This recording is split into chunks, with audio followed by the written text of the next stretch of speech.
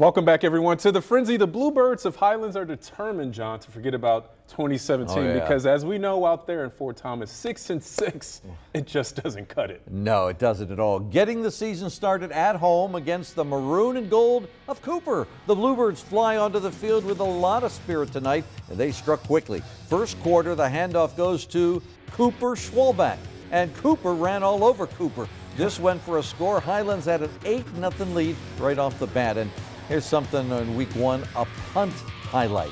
Grady Kramer is going to, once these fans are done here, puts the leather into this one. This one travels 77 yards, and it lands in the old coffin corner, all the way down to the 1-yard line. Boy, that's quite a quick kick. But the Jaguars made something happen in the second quarter. Jeremiah Lee finds Mikey Armour. He makes a diving catch. Cooper's on the board, just down by 1. It didn't last very long. Highlands was just too much to handle. Hunter Alfold catches a bullet.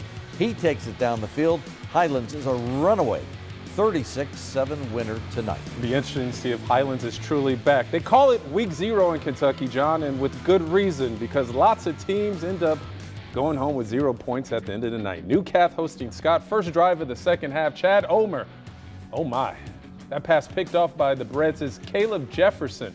He has a nice return. The defense, as always, sets up the offense. Paul Kramer rolls out and fights a wide open Hunter Kane. He gets his head, shoulders, knees and toes in. Breads up big in this one. Another turnover though for Scott.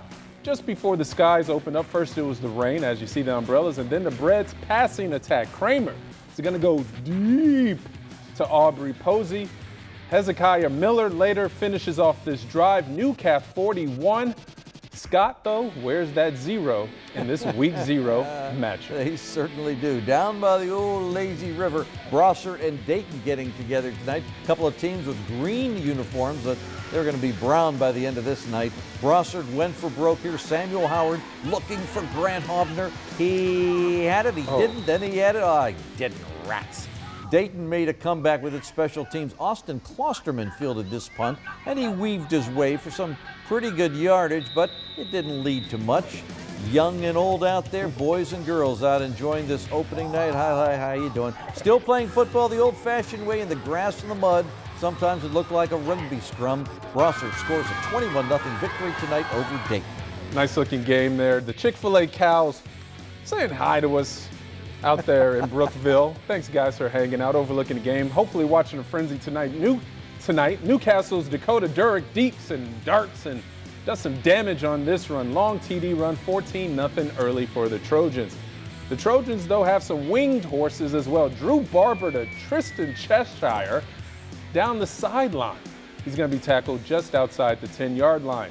And Luke Bumbalaw, I love that name, he can catch and throw passes. He brings in this TD here. John, he's headed to Ball State as a point guard next year. Franklin County fans still cheering on their team despite the 21-0 hole. Austin Brammer rewards them with this long TD reception down the sideline. But Newcastle, a little bit too much, 42-12 over Franklin County.